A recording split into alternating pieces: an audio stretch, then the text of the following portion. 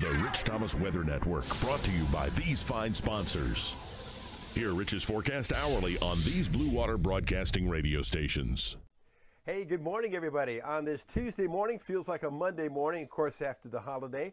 And what is this, the 30th of May, so we are almost at the end of this month. It's raining out here this morning as I make this, and there's a lot of rain on the radar, and apparently, wait till you see the maps, apparently a lot of rain in our future from time to time over the next several days. I'll show you how much rain could fall between now and the end of the weekend. Boy, some of you really got clobbered yesterday with that ferocious cluster of thunderstorms that wrecked so many Memorial Day plans, including, well, several counties were involved, including Lake Jordan and Lake Martin. I hope everybody got off the lake in time. Some impressive rainfall totals and quite the stories that I've been hearing from you about how bad the storms were.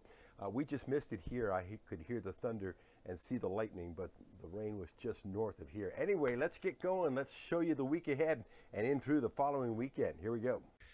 Here's the map early this morning as I make this an extensive area of rain, a sheet of rain, if you will, from central and south Alabama through south Mississippi, Louisiana, back out into the Gulf of Mexico. It's not going to rain all the time today. I think the most concentrated rain could be morning and midday based on what we know now, and then it turns into more of a scattered shower and thunderstorm situation later on in the day into the afternoon hours. This is future radar confirming that. Again, the most concentrated rain first half of the day, and then scattered showers and storms into the evening hours as well.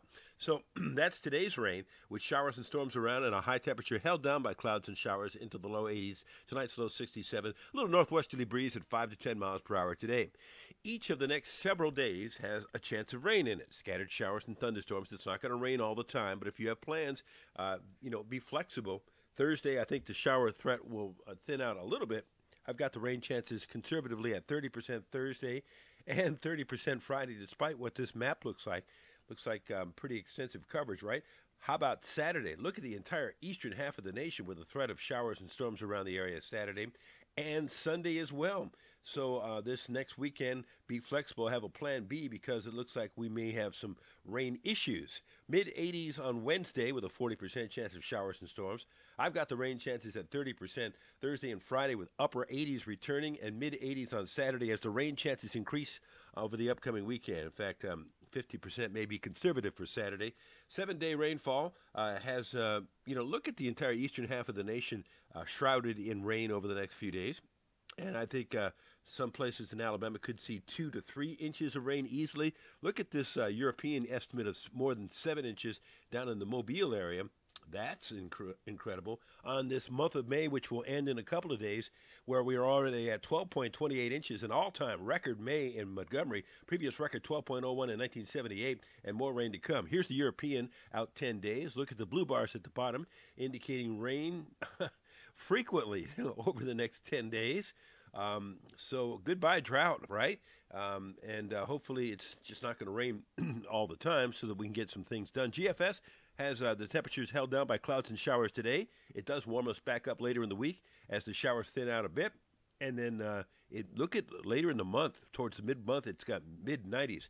Your weather app is going to be very useful over the next few days. It's got future radar and radar hourly forecast, 10-day forecast, plus push notifications for watches and warnings.